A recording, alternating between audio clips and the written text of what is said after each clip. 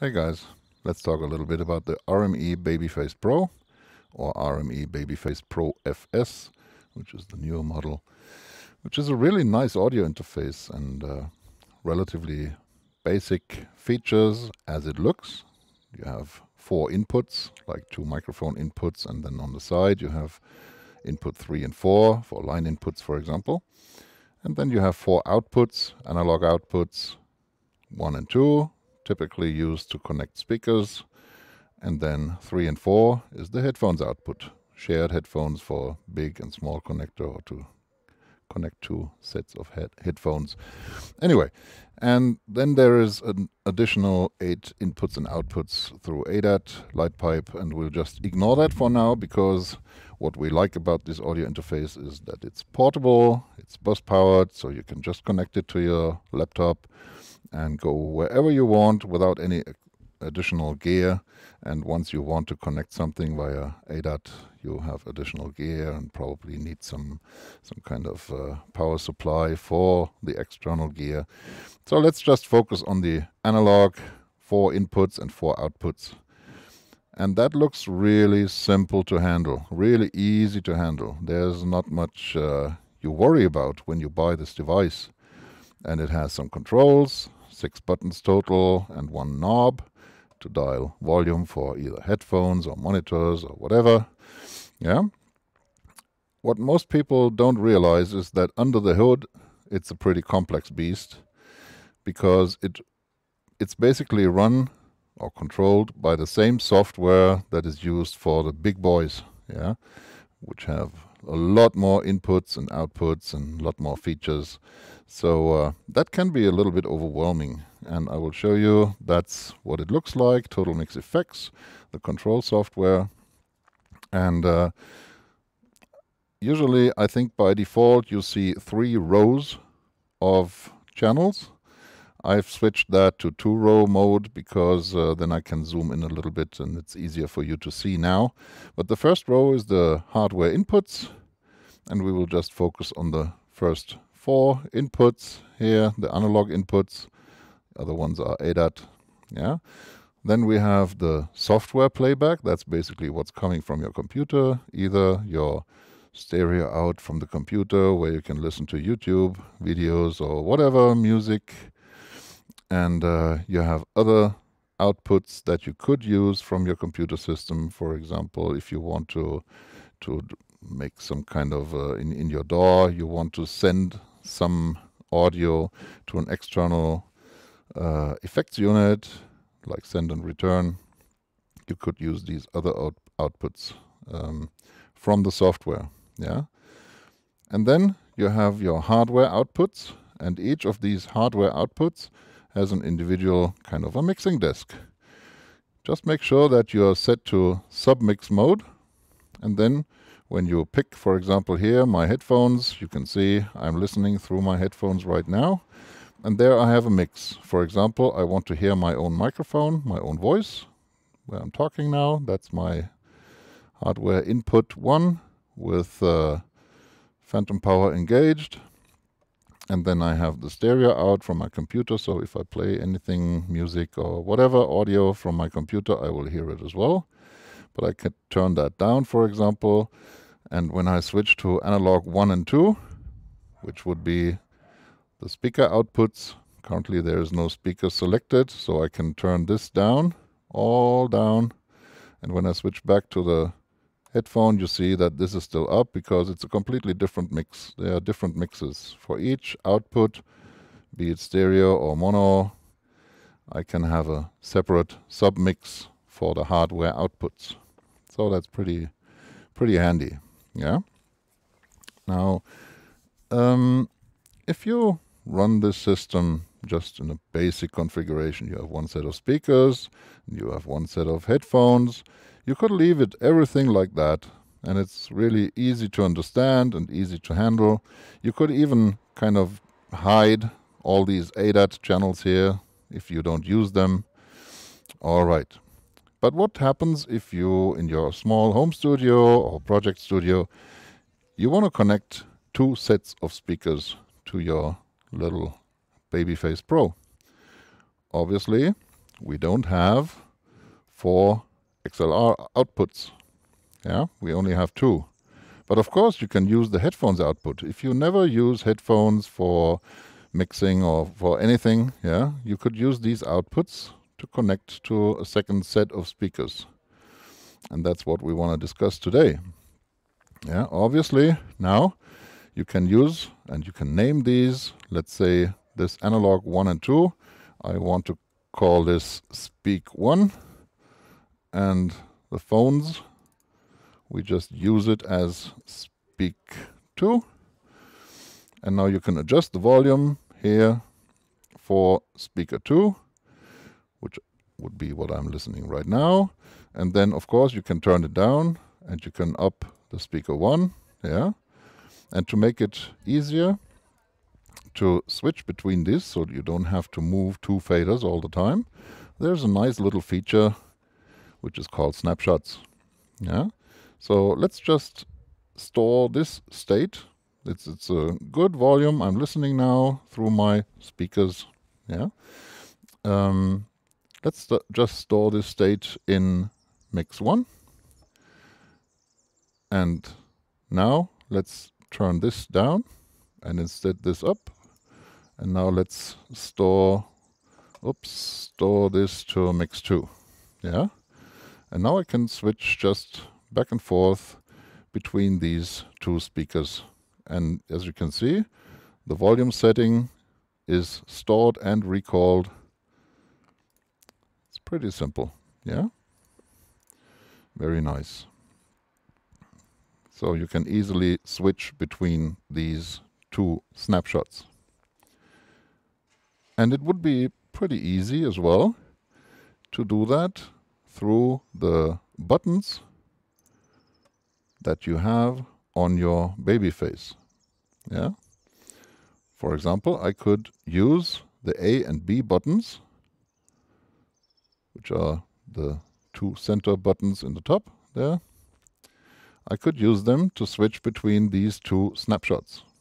So let's go back to TotalMix effects, go to options, arc and key commands. And then here we have the A and B buttons. And let's just say on this one, I want to recall snapshot 1. And on this one, on the B one, I want to recall snapshot 2. Yeah, load.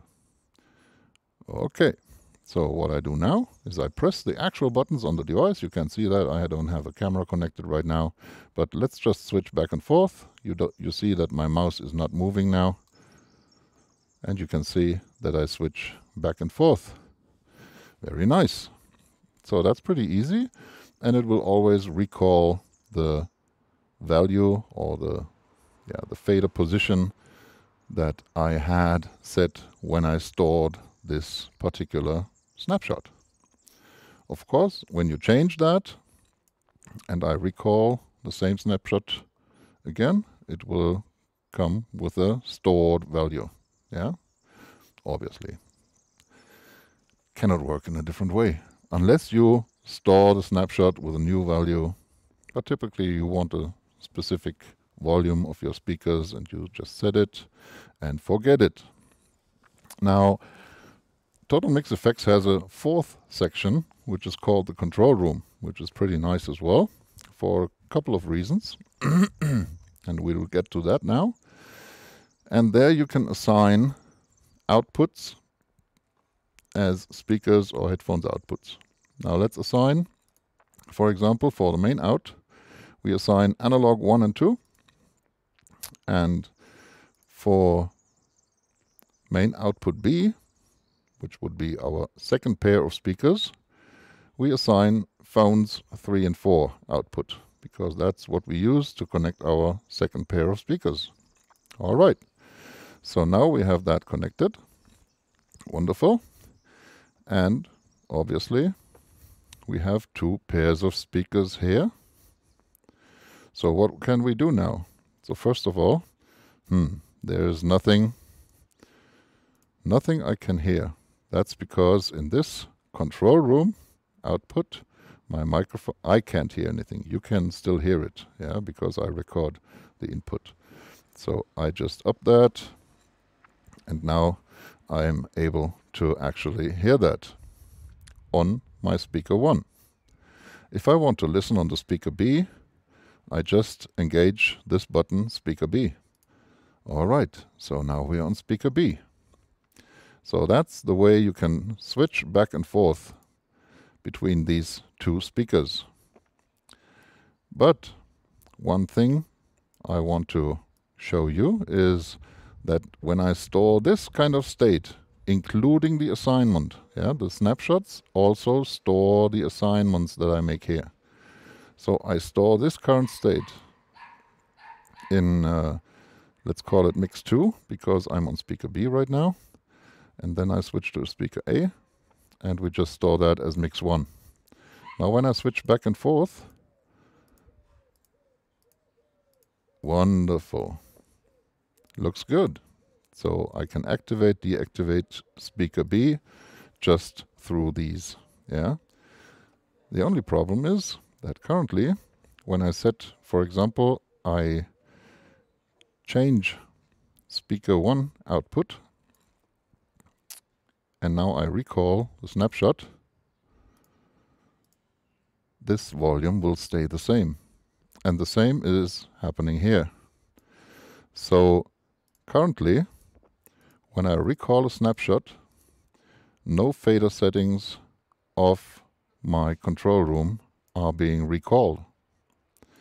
So how can we fix that? The main reason for that, let's start with that. The main reason for that is typically you want to have a fixed setting in your control room, how loud you want to listen to the music while you're mixing or while you're recording.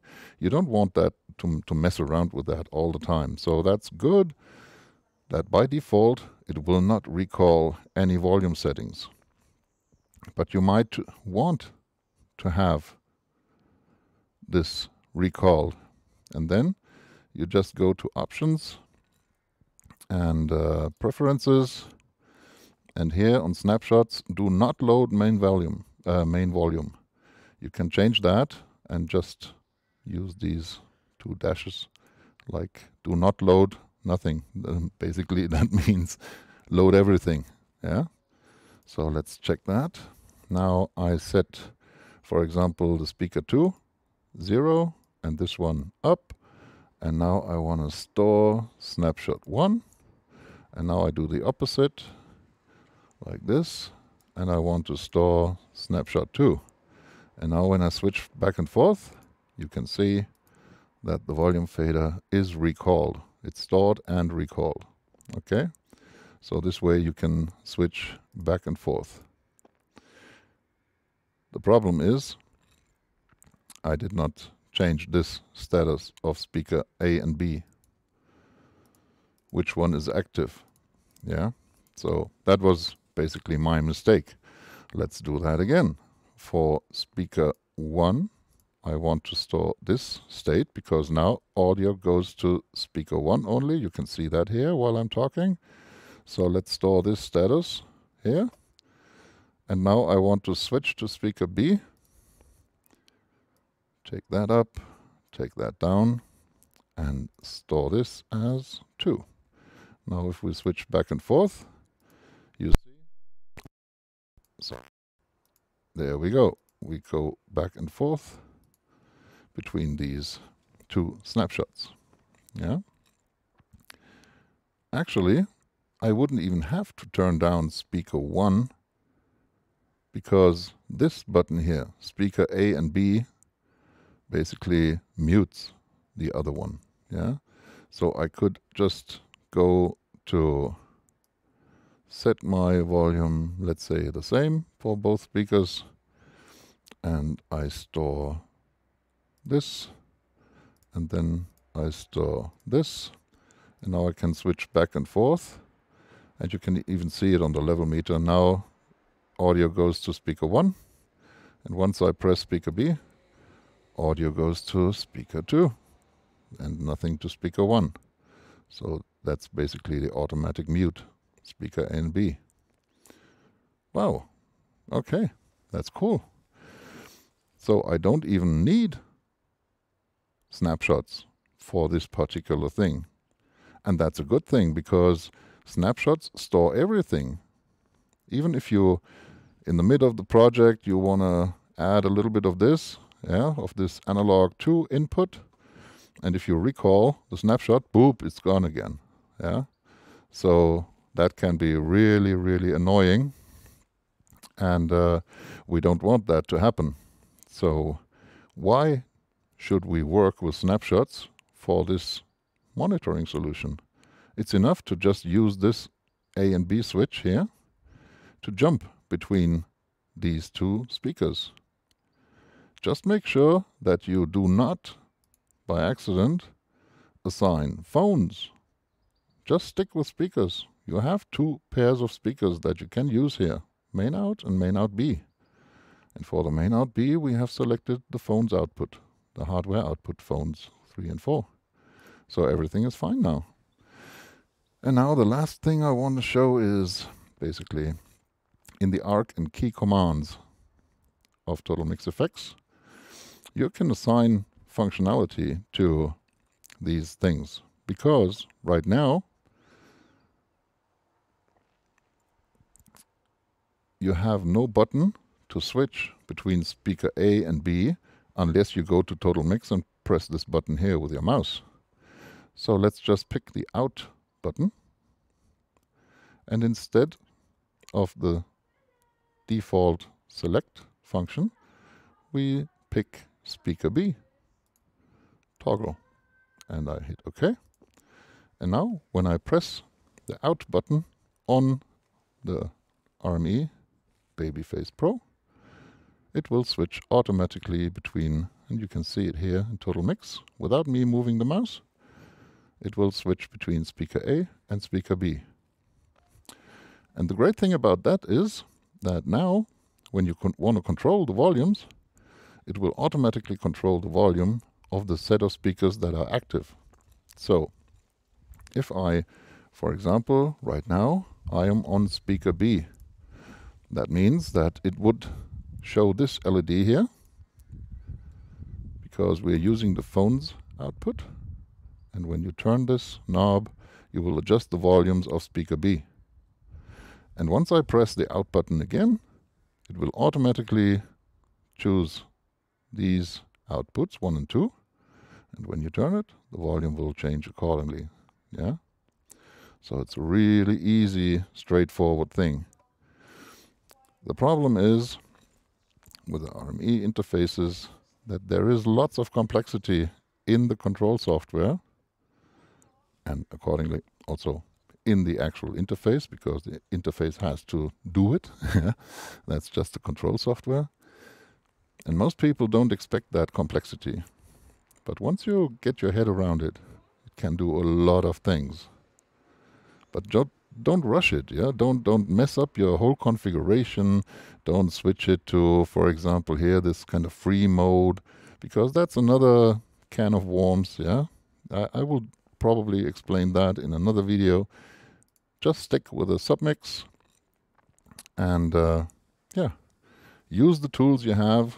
I hope that was helpful for you guys if you run 2 sets of speakers on your little Babyface Pro. Everything is possible. You just have to know how. Okay, that's it for now. Bye-bye.